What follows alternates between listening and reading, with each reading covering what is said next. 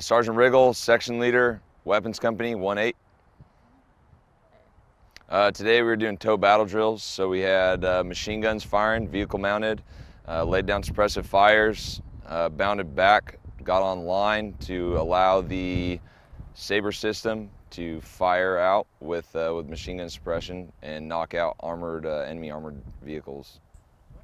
Training like that's included in the battalion FEX, so that on a larger scale of warfare, being a battalion level asset like we are, we can go out with the line companies and assist them with taking out a larger objective area.